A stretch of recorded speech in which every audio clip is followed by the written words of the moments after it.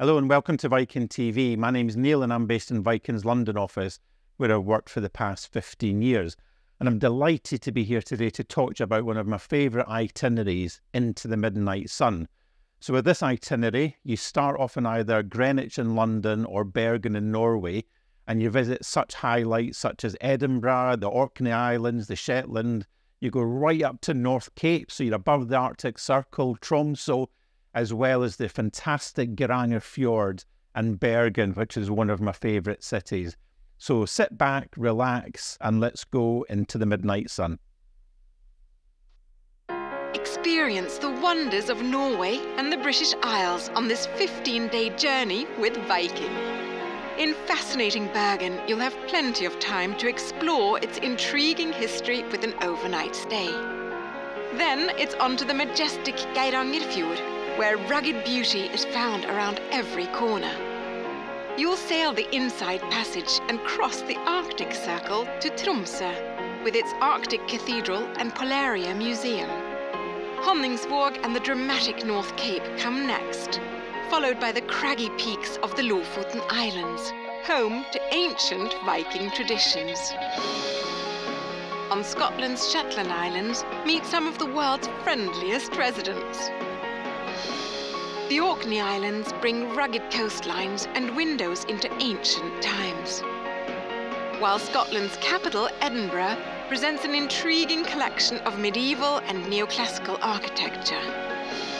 Your Viking journey concludes with a sail along the Thames River, through the barrier and into London's maritime Greenwich, a UNESCO World Heritage Site, where you'll enjoy an overnight stay so you can take in this regal city and all its splendour.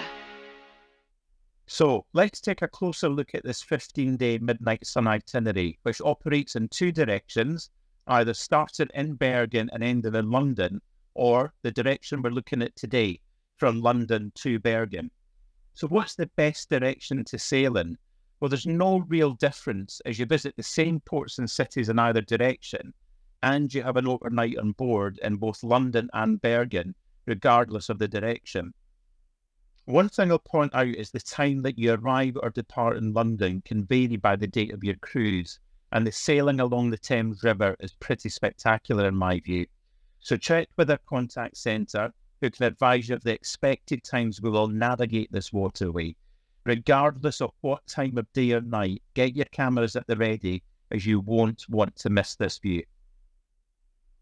The map shown on screen gives you a better idea of the itinerary in question. We'll start off in London, where you'll have an overnight stay on board, travel north to Edinburgh, my home city, further north still to the Orkney and Shetland Islands. Now, as you head towards and above the Arctic Circle, you'll notice that days become much longer. As we journey through the Lofoten Islands, day becomes night, reaching Tromsø, the capital of Arctic Norway. Finally, we're on top of the world in Honningsvåg and the land of the midnight sun, before we travel south to Bergen, visiting the spectacular Geiranger Fjord along the way. As well as viewing some of the most spectacular views on land, we actually have 4 scenic sailing days on this cruise, where you'll want front row seats in the Explorer Lounge or be out on deck, because day or night you do not want to miss out on what's around the next corner. So first things first, when's the best time to go? Our Into the Midnight Sun itinerary operates in June and July, and we're on sale for both the 2022 and the 2023 season. So currently we have 6 departures in total covering 2022 and 2023, so availability is always very limited on these sailings. There are lots of highlights on this voyage. However, you're heading to the land of the midnight sun, where the sun never sets above the Arctic Circle. Temperatures can vary considerably. June and July in the UK is generally very pleasant, with temperatures during the day ranging from around 16 to 22 degrees centigrade, so around 62 to 74, 75 Fahrenheit. In Norway, it can be just as varied, with temperatures from around 13 degrees centigrade, so 56 Fahrenheit, to 19, 20 degrees centigrade, which is around 68 to 70 Fahrenheit.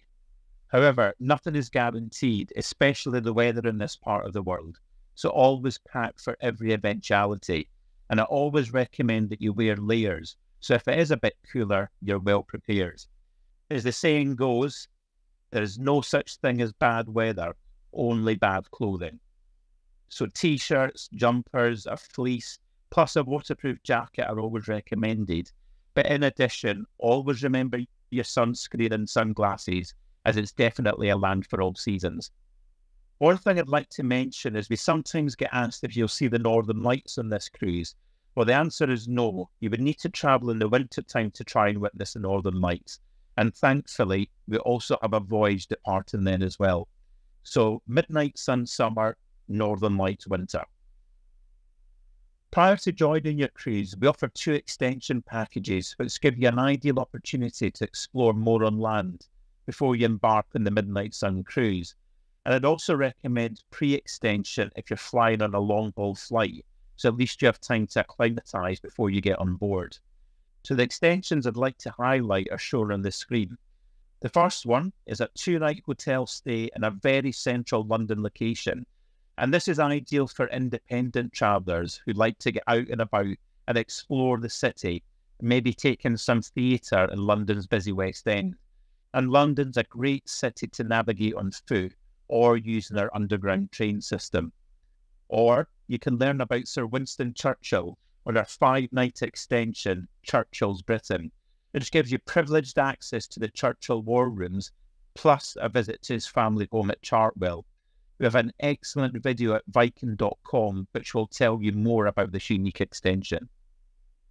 So 15 days, 9 guided tours and a voyage that you will remember forever starts in London. It's day 1, and if you've arranged air travel through Viking, we'll transfer you from the airport to your ship, which will be waiting for you in the port of Greenwich. I absolutely love this slide on screen as it shows you how central we actually dock. One of the benefits of travelling with Viking on our small ships is that we can get closer to the heart of the city. In the foreground, you can see Greenwich, and the tall buildings in the background are that of Canary Wharf, where many financial institutions have their headquarters. This part of the voyage is like being on a river cruise, as we are so close to shore. Everybody comes out and waves as the ship passes, takes pictures, and there's a real excitement as we begin to navigate the Thames River. Many of the large ocean liners dock up to 2 hours away, whereas with Viking, you can be in central London within 30 minutes. It's around 5 minutes on a tender to take you right into the heart of the Royal Borough of Greenwich, with its maze of small streets and alleys, with local independent shops, restaurants and cafes to spend a lazy afternoon. Our included tour today is a 2-hour walking tour of Greenwich, learning about the history of this royal borough and taking in Cutty Sark, the world's only surviving tea clipper and fastest sailing ship when it was built in 1869. You'll visit Greenwich Market with its arts and crafts stalls and learn the history of the old Royal Navy College, which is the centrepiece of this historic area. In London, we're proud to offer you 3 privileged access tours.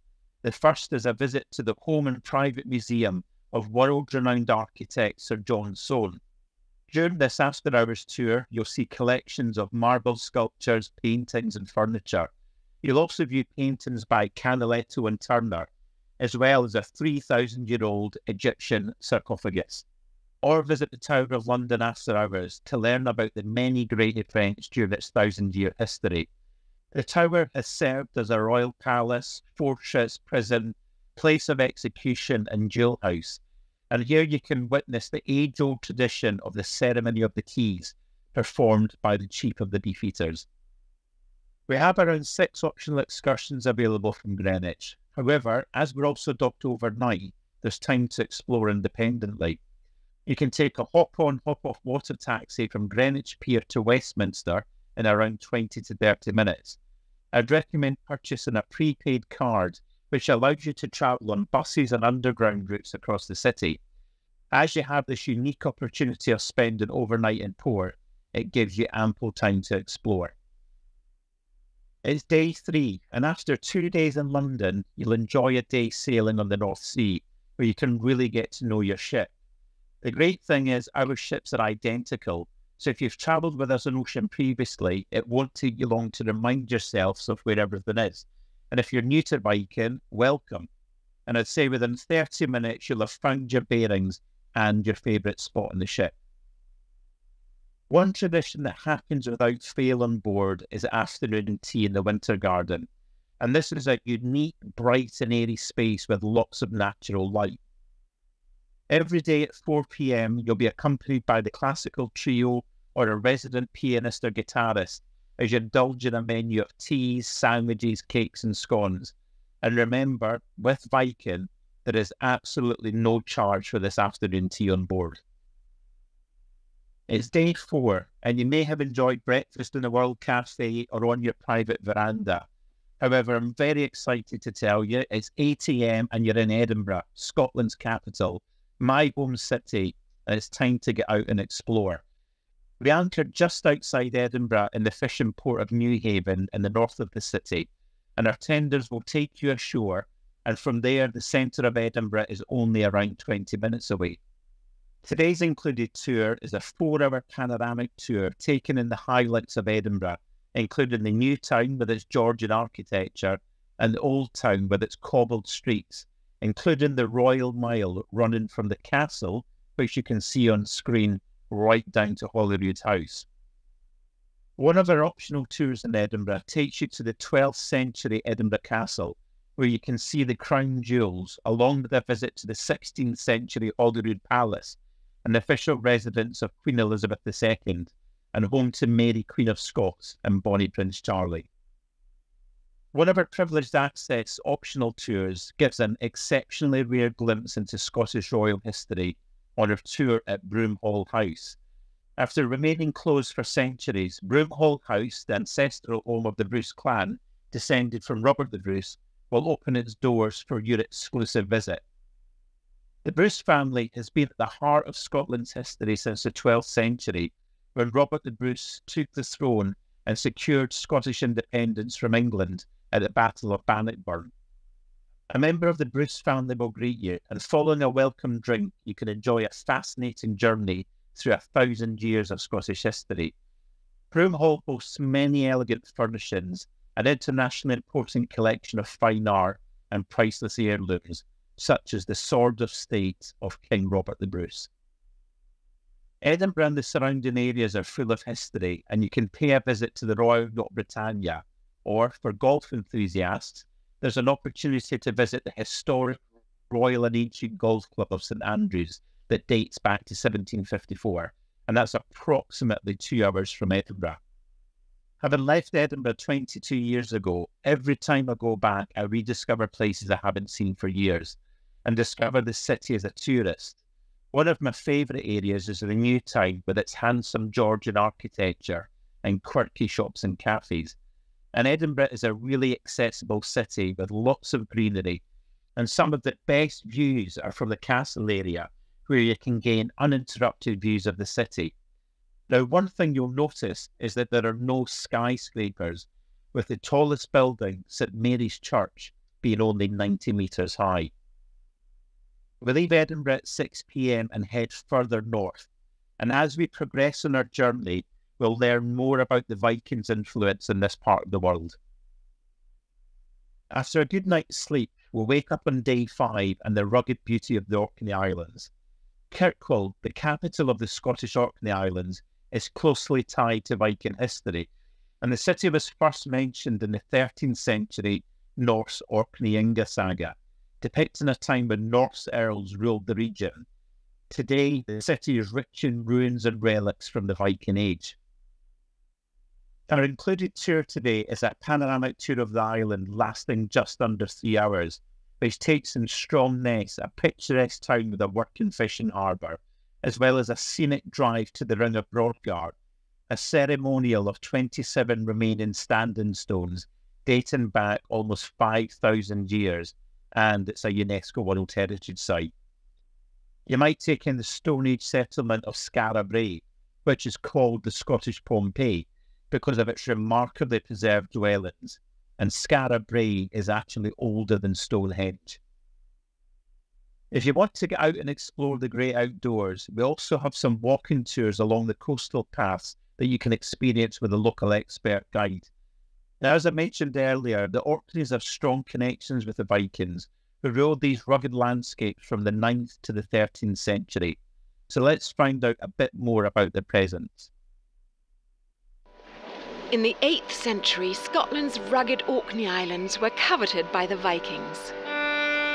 The vast, fertile lands and easy access to Britain ultimately proved irresistible, and the archipelago fell under Norse control for nearly 600 years. While the Vikings have long since vanished, part of their culture remains, including language, like the name Orkney, shortened from the Viking original, Orkneyjar. Perhaps the best-known area of the Orkneys is Scapa Flow, where the calm surface of this waterway belies its turbulent past. It was here at the end of World War I that more than 50 German warships were scuttled by their own sailors. Tragedy struck again in 1939, when the British warship Royal Oak was torpedoed and sunk. Today, only the block ships remain, silent witnesses to the tragedies that unfolded in these waters. One of the Orkney's more unusual sights is a tiny chapel built by Italian prisoners of war. Using ingenuity and imagination, they transformed a corrugated steel building, plus whatever scraps they could find, into a sacred work of art. In the heart of Kirkwall lies another treasure, the Cathedral of St. Magnus. Built by the Norse Earls of Orkney nearly 900 years ago, it holds the unusual distinction of being owned by the city rather than the church, and of possessing its own dungeon. The Orkneys also have remnants of long-lost civilizations. The Ring of Brodgar and the standing stones of Stenness start the imagination running. These Neolithic monuments may be the oldest in the British Isles, dating back to approximately 2500 BC. And along the coast, the settlement at Skara Brae is older still. It's the best preserved Neolithic village in Western Europe and offers a fascinating window into the past. Scotland's remarkable Orkney Islands present an extraordinary tapestry of natural and cultural wonders. I hope you too will do what I did and explore the heart of this archipelago for yourself.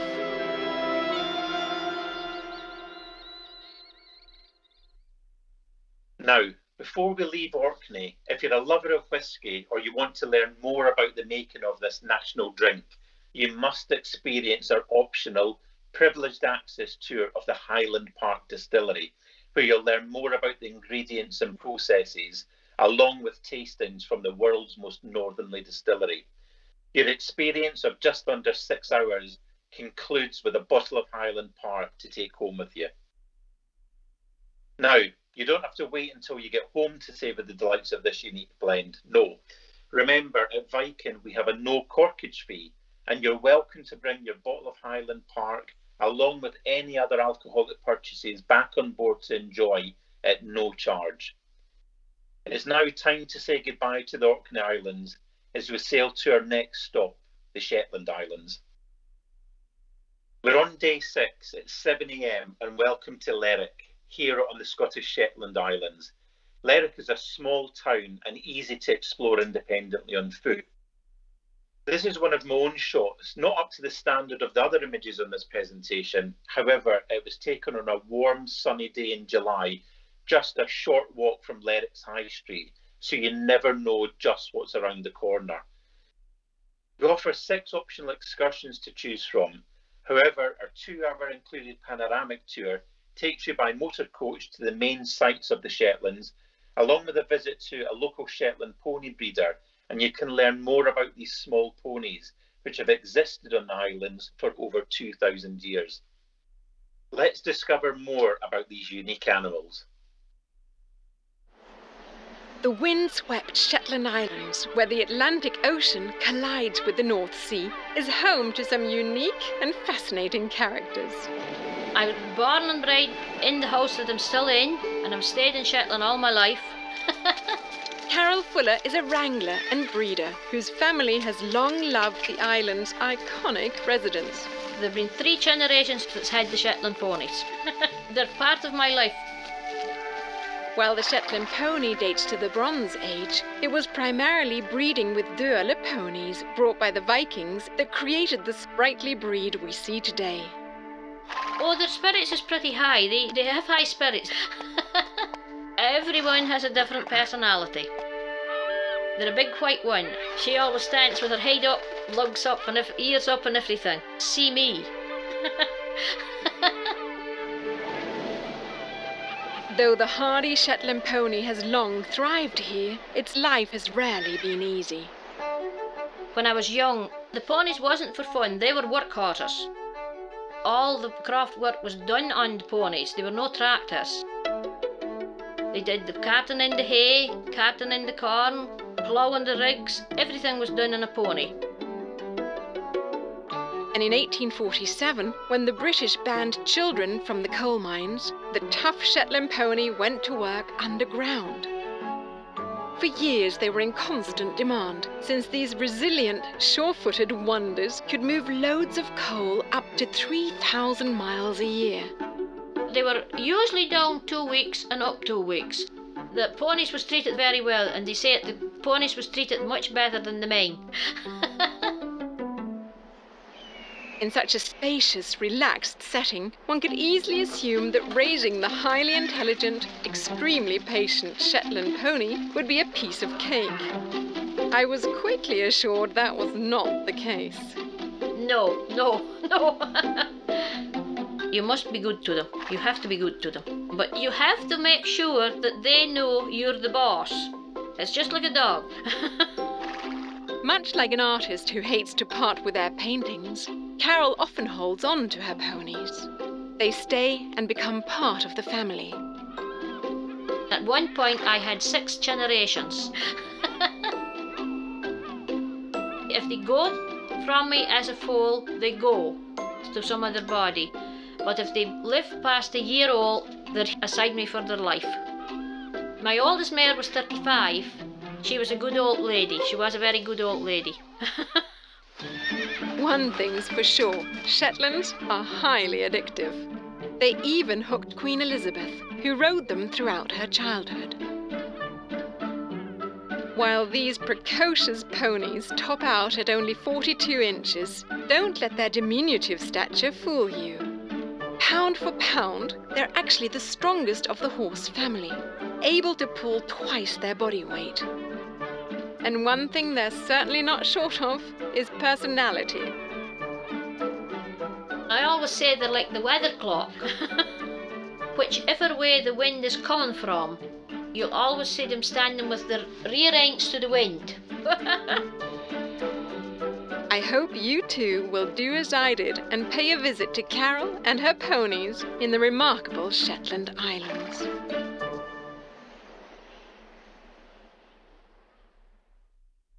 A few other options include a visit to Musa Island, an uninhabited island just 1.5 miles long and 1 mile wide, where you can enjoy a guided tour and embark on a 3-mile 2-hour walk, observing local wildlife, including grey seals, Arctic terns, and great skuas. Another great option would be for you to visit the ancient Jarlshof to explore one of the most interesting and complex archaeological sites ever excavated in Britain. More than 5,000 years old, it features a remarkable sequence of stone structures, and the Norse Longhouse here tells the story of a thriving Viking community. It's now time to relax.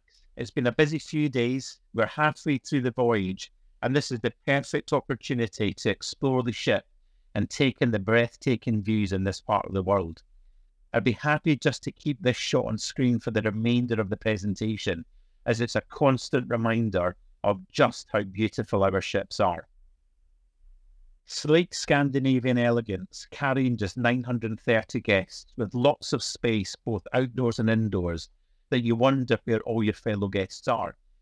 This area is called the living room, and it's a great setting in the morning or afternoon to have a coffee and a fresh pastry and chat to your fellow guests. And remember, all specialty teas and coffees are included with Viking. In the evening, it's also the setting for Munch Moments, where you can learn more about the works of Edvard Munch on a digital screen while listening to some live music. On a voyage like this, you need to be on a ship where you can see outside and be outside as much as possible. On deck 2, you'll find a wraparound deck, something that's missing on many of the larger ships, and it's a great place to do your morning walks. However, this image is of the Explorer's Lounge, 2 floors of floor-to-ceiling windows at the front of the ship, covering decks 7 and 8. This is where you want to be as you navigate the stunning coastline. And it's home to Mamsens, serving Norwegian favourites, including some of the best waffles you will ever taste, using a recipe taken from our global chairman, Torsten Hagen's mum. Or you might just want to sit on the private veranda of your stateroom with room service and catch up on the book that you've been meaning to read. These staterooms, whichever grade you choose, are equipped with everything you will need for a comfortable stay. There's lots of room under the bed to store your luggage. There's underfloor heating in the bathroom, along with a non-steam mirror. We've got plug points and USB charging ports at each side of the bed, and not forgetting free drinking water replenished daily, plus a minibar with either soft drinks or alcoholic beverages, depending on your stateroom grade. You might ask the question, why would I ever want to leave? As you make your way north from London, the days get progressively longer until day becomes night and night becomes day, as we officially reach the land of the midnight sun. Over the next 2 days of sailing, you are in the land of the midnight sun, where the sun never sets. It does take a bit of getting used to, as you can be out on deck thinking it's 9 at night, you glance at your watch and it's 2 in the morning. But this image on screen now was taken just after midnight, and shows you just why you never want to go to bed. You want to be up all night on deck, waiting to see what's around the next bend. This is what you're going for. Even in the height of the summer, the mountains are still snow-capped. Pictures really don't do this itinerary justice, if I'm honest. You need to see this for yourself, experience the midnight sun and life in the Arctic. One of the many highlights of this voyage is when you get to this point on the journey. It's 8 AM, it's day 9, we're in the Arctic Circle, and we're in Honningsvåg. The ship docks just a very short walk to the town centre, and the main industry in this region is fishing. So let's find out a little bit more. Along Norway's majestic coast, there's long been a tradition of harvesting a living from the ocean, with hardy seafarers leaving safe harbours in the hunt for fish. Today, these waters still hold that precious bounty, and they're ready to challenge those who love the outdoors, albeit in a much more fun and comfortable way. Line fishing is very popular, but hand lining is the technique many locals prefer. It's quick and easy to learn, since all you need is fishing line, lure, and a bit of good luck. In some of Norway's more remote bays, an exotic prize requires a different kind of fishing. The catch, the highly prized red king crab, measuring up to 6 feet between their claws. At water's edge, the traditional tents of the native Sami people are a relaxing place to sample these tasty crustaceans from the deep. The quest for fish can extend into the fjords, where sparkling rivers offer a tranquil setting in which to experience the pristine wilderness, while enjoying the sheer delight of mastering an entirely new skill. Norway's breathtaking waterways are some of the best places I've found to get in touch with life as the locals live it. I hope you'll do as I did and head out to explore the wonders of Norway for yourself.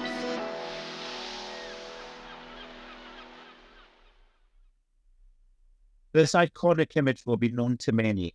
Today's included excursion lasts just under 4 hours and takes you to this very point, Nordkapp, or North Cape. You're on top of the world and you're looking out at absolutely nothing. There's nothing for miles and miles, but what an experience.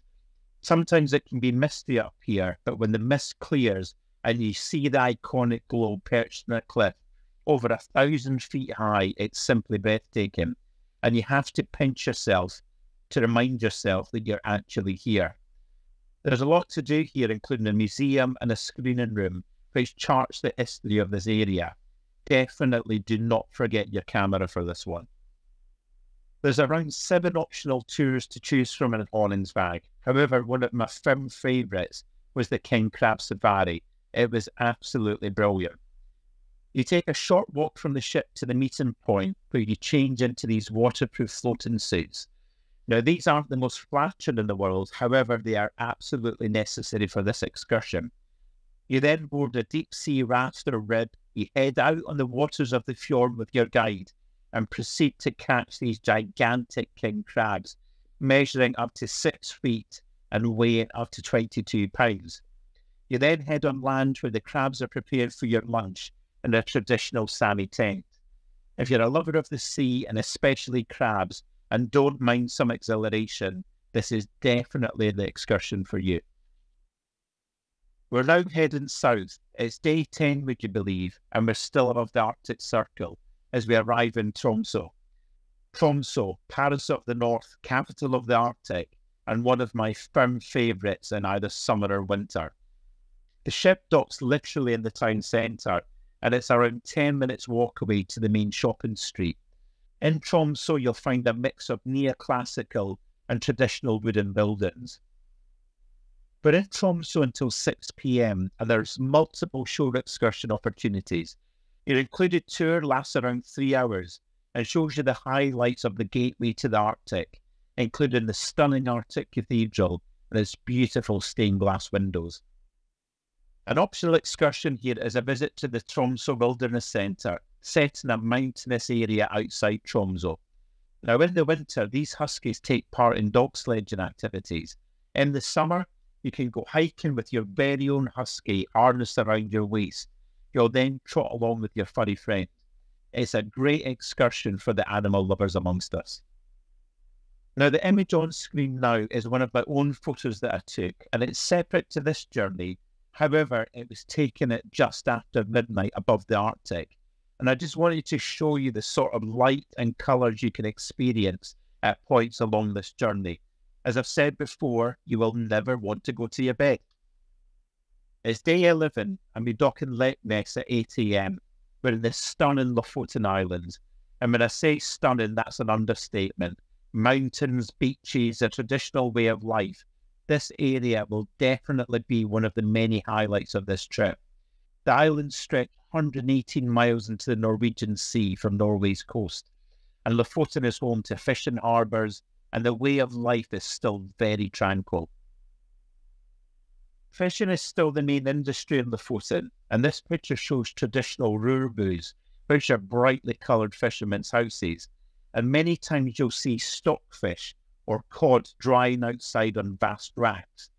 Now, an included excursion lasts around 3 hours and shows you the highlights of this stunning region. To get the best out of Lofoten, I would recommend doing at least one optional excursion. And as we have multiple times for the included tour, you can aim to fit in both an included and an optional. There's wildlife in abundance in Lofoten, and a recommended excursion would be the Sea Eagle Safari. Lasting around 2 hours, you don your waterproof suits again and take to the sea on a rib searching for the sea eagles. And these sea eagles have wingspans reaching over 6 feet. Definitely a must-do for the nature lovers. Now, you'll probably be familiar with the Viking Way, our handcrafted range of excursions, giving you the opportunity to experience local life, working world, or privileged access, where we give you rare experiences that only Viking can. On our website, in My Viking Journey, we detail excursions available to you on each cruise. The great thing is that they're all graded by excursion type, whether that's privileged access, sightseeing, nature. So you can pick the excursion that's right for you and includes what you want to see. You can also choose an excursion based on fitness level, whether that's easy, moderate, or demanding. This Into the Midnight Sun voyage offers a whole host of options, and there's far too many to mention on this presentation. But they include Nordic hikes, fishing, helicopter tours, to name but a few. And I can't stress enough, this voyage combines culture, scenery, and the option for soft adventure if you want it. It's now time to head further south. We're on day 12, and we have a day scenic cruising the Norwegian Sea. There's lots of areas of the ship to talk about, from the infinity pool and our Viking Heritage Centre to the vast collection of artwork and the numerous entertainment options on board, including music by the Beatles, movies under the stars, or the Viking band playing in Torshaven, our cosy bar hidden away on deck 2. But I want to highlight the Live Nordic Spa, found on deck 1 aboard all our ocean ships. Now, these are truly unique spaces where you can relax and unwind, and the facilities are free to use. Now, the image on screen is the changing rooms, and each changing room is equipped with a sauna, an ice-cold plunge pool. Robes and slippers are provided, and you just need your key card to use the lockers, so no coins or keys to worry about. You then step from the changing rooms into this unique space, and here you'll find a hydrotherapy pool, steam room, jacuzzi, and warm heated beds that definitely help you relax. Not to forget the ice-cold water bucket, which will certainly wake you up.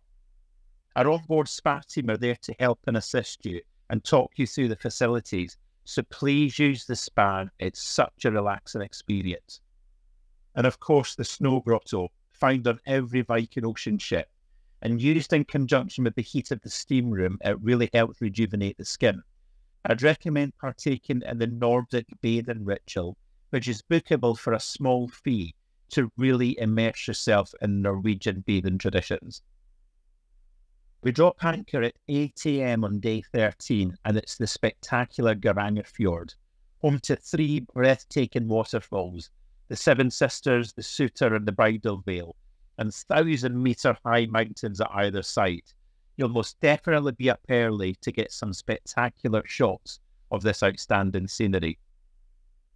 Today's 3-hour included tour takes you on the Eagles Bend Road, high up into the mountains, giving you spectacular views of the area and of the ship, while you navigate 11 hairpin bends to witness truly outstanding scenery.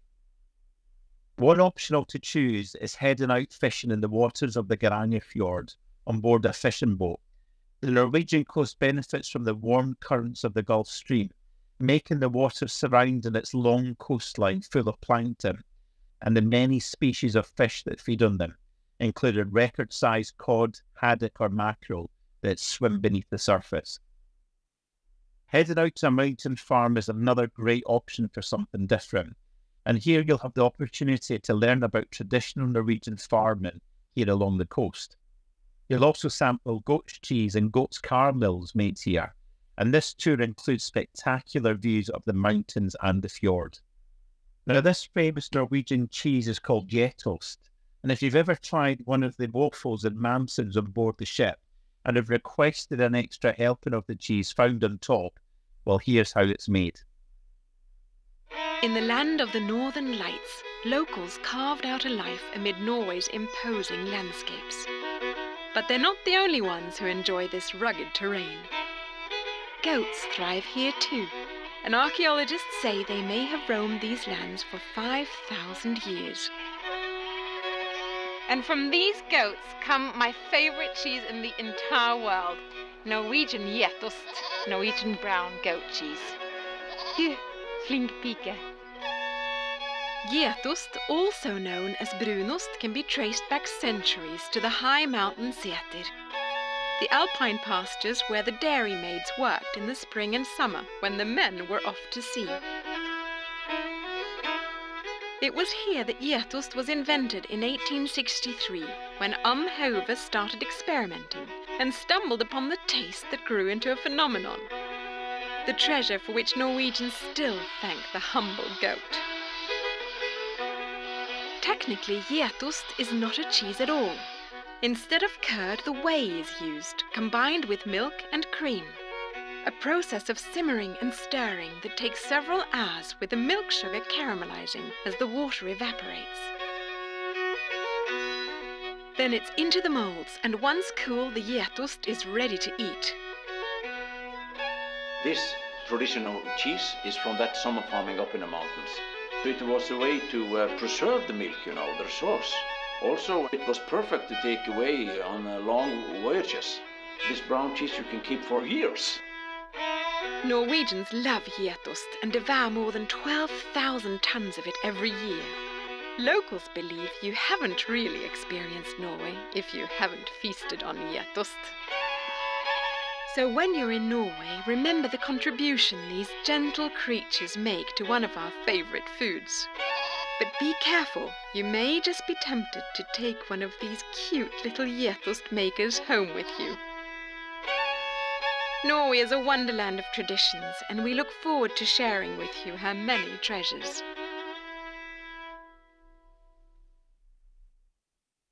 Well, here we are on day 14 and we've arrived in Bergen. Nearly time to go home, but not quite yet. And we have an overnight stay on board in this bustling city.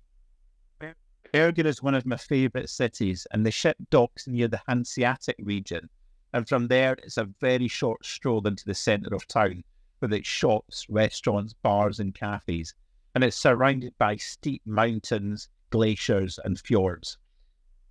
Our included tour is a panoramic tour of Bergen, lasting around 2 hours, and it helps you get your bearings so you can explore the city at your leisure.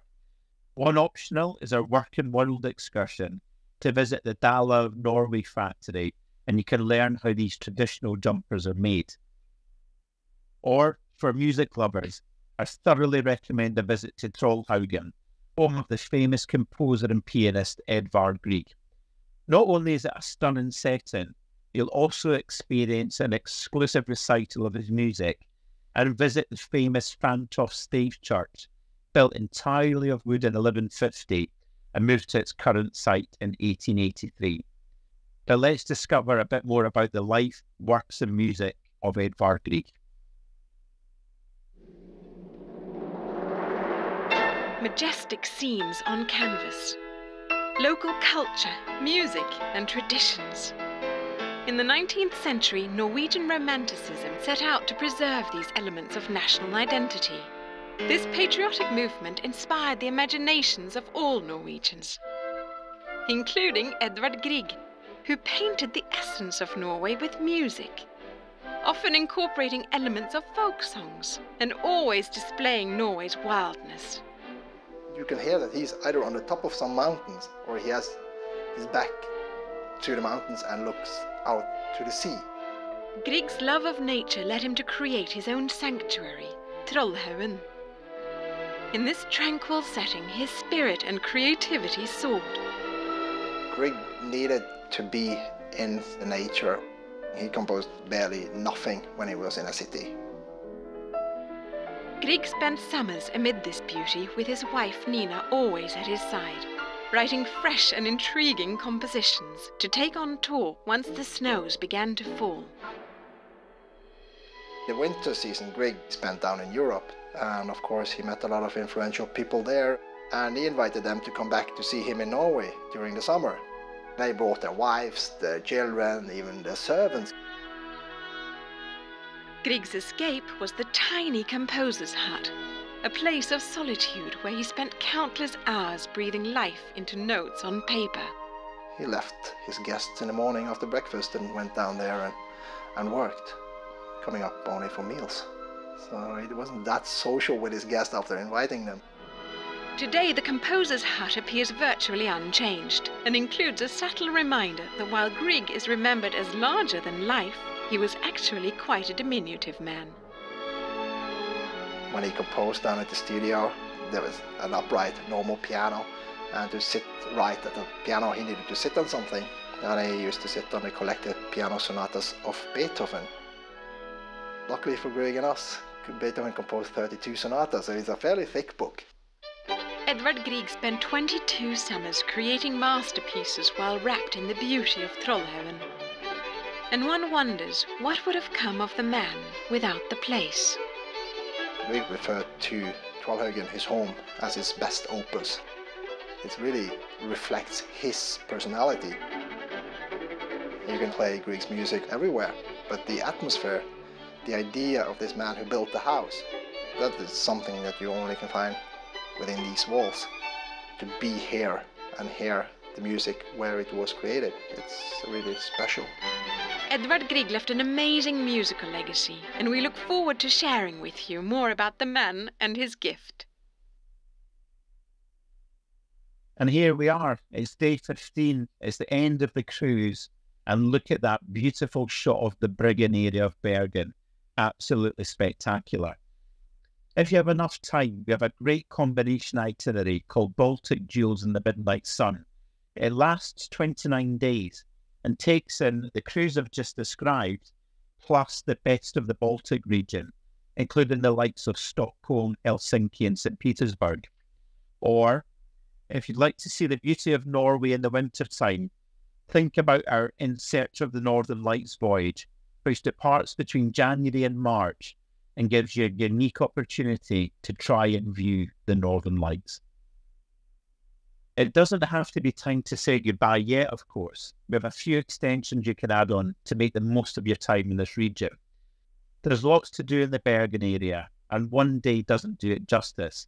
So we offer a 2-night extension where you can explore independently. It's a very compact city. It's very easy to get your way around. And I'd recommend that you take a walk to the top of Mount Floyd for some spectacular views.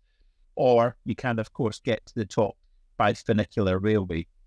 You can experience Iceland and the famous Blue Lagoon on this 3-night extension.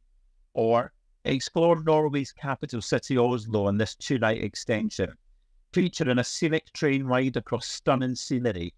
You've experienced Norway from the sea. This is a unique opportunity to explore the interior of this country before spending time in the vibrant city of Oslo.